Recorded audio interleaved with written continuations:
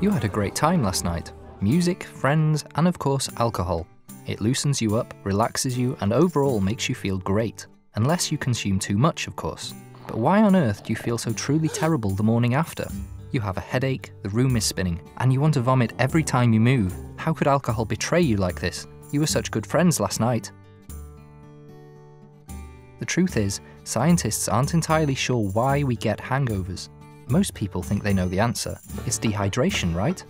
Alcohol acts as a diuretic, meaning the more you drink, the more you need to urinate. You can drink all the fluid you want in the form of alcohol, but it will never hydrate you. You'll urinate it all out, plus extra.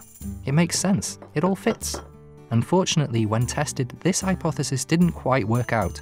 There are certain hormones associated with dehydration, and studies have found no association between these hormones and the severity of the hangover. It's likely that lack of fluids is part of the problem, but not the whole story. The best hypothesis we have at the moment is that hangovers are caused by a byproduct of alcohol called acetaldehyde.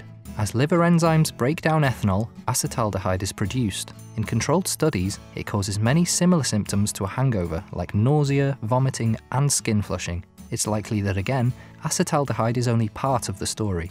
Scientists have many other hypotheses, and it's possible that all, or many, are correct, combining to give us the horrible hangovers we're all so familiar with. So why do some people get worse hangovers than others? Like many of your problems, you can blame your parents. Genetics plays a large role in how your body breaks down alcohol. Some people have a mutation that means alcohol is converted into acetaldehyde much quicker, and the acetaldehyde breaks down much slower. Body weight can also play a role, and so can sex, and of course, how much you've had to drink. So why do some drinks make you feel worse than others? Scientists believe this is related to the level of congeners in a drink. These are chemicals produced during fermentation. In studies, alcohol with high levels of these chemicals produce worse hangovers. Darker coloured liquors like whiskey contain more of them.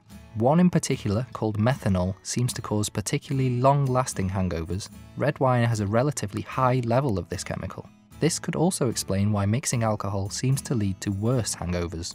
You're also mixing and combining different congeners. So how do you prevent a hangover?